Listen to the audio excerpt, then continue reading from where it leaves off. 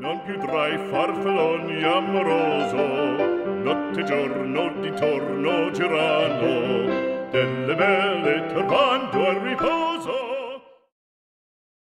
Hello and welcome back to part 2 of the Amati Trabaccolo, and in the last part we have completed the hull and also planked it and prepared for painting. So in this part we will continue with the deck and also the paint job. How we're going to do this, that we will see in the following videos.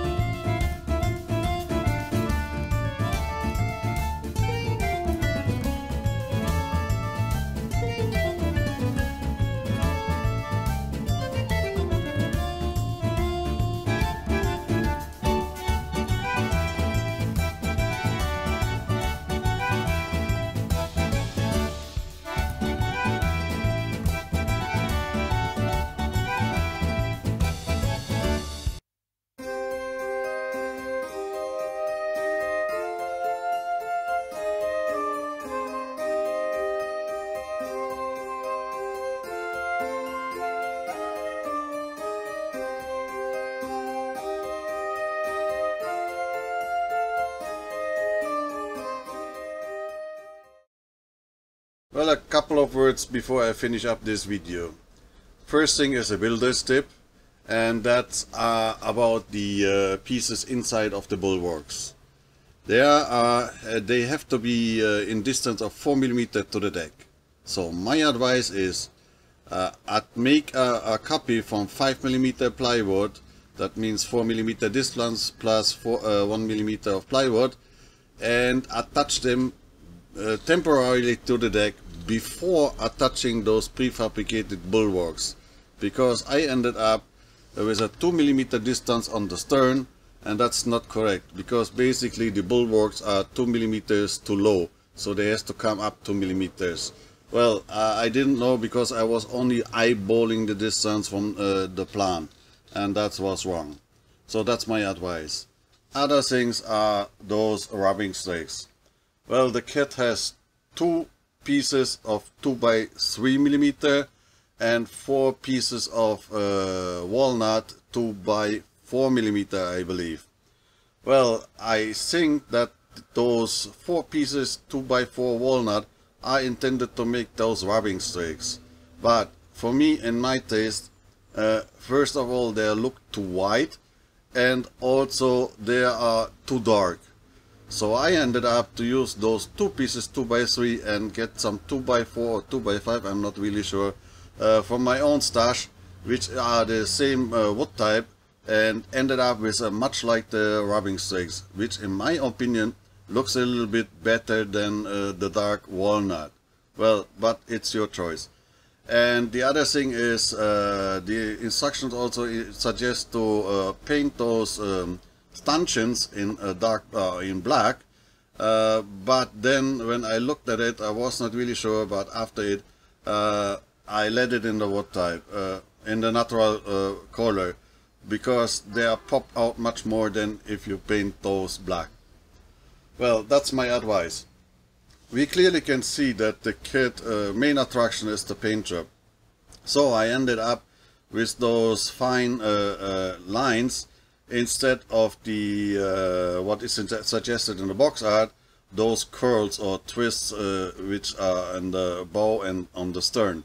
So in my opinion, those fine lines are much easier to adjust and get it symmetric left and right than those curls or twists or whatever it's called. So that's another advice. Well, as we all can see, we made a huge step to the end of the project, and what's coming up next are the deck furnitures. So up to then, stay tuned and see you there.